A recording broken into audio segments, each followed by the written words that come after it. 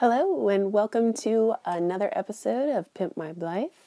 Today I'll be working on my girl Lilo, and I decided to do something a little bit different with her. While I'm working on my Harajuku girl, I just kind of happened to be looking at Lilo and I thought, you know what? I just feel like carving your face today, so let's do it. Something different that I've done with this doll and not the others is I've just taken her apart in different increments. I didn't completely dismantle her. For example, yes, I did take off the back plate of her head, and yes, I did remove the eye mechanism, but I didn't completely take apart the eye mechanism.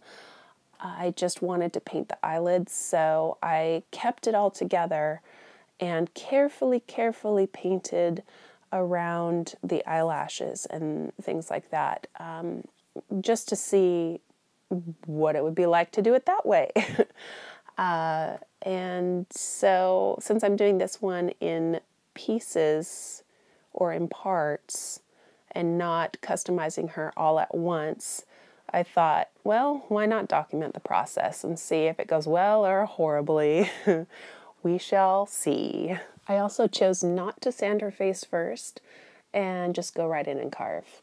I took her apart and I just started to have at it. I really wanted to experiment with an open mouth, so that's what I went in and did. I have not painted her face yet. Basically, I just sanded her face and did some carving and sanded some more. And then I put her back together after painting her eyelids because I didn't want to have a bunch of dolls that weren't together yet. However, I'm very happy with how she's coming along. Really, all I need to do is give her the sleepy eyes and give her a face up and she will be finished.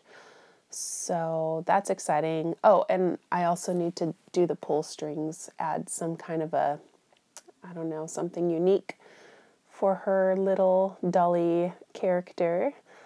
So I've been having so much fun with these Blythes. They're such a great vacation for me, just an artistic outlet and a way to kind of distress, unwind, and just be artistic. So yeah, this is just an experiment. I'm not, again, a professional at any of this. This is just me experimenting and learning along the way.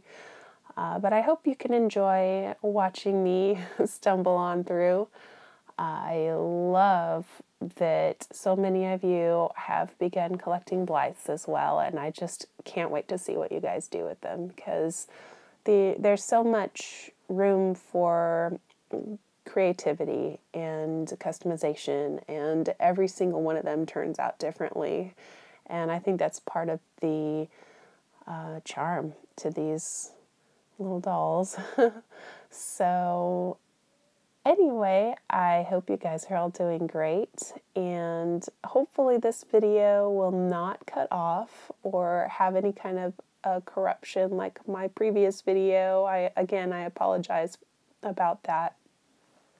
I will double and triple check this video just to be sure. So anyway, I hope you guys are all having a great day, and I look forward to seeing you in the next video.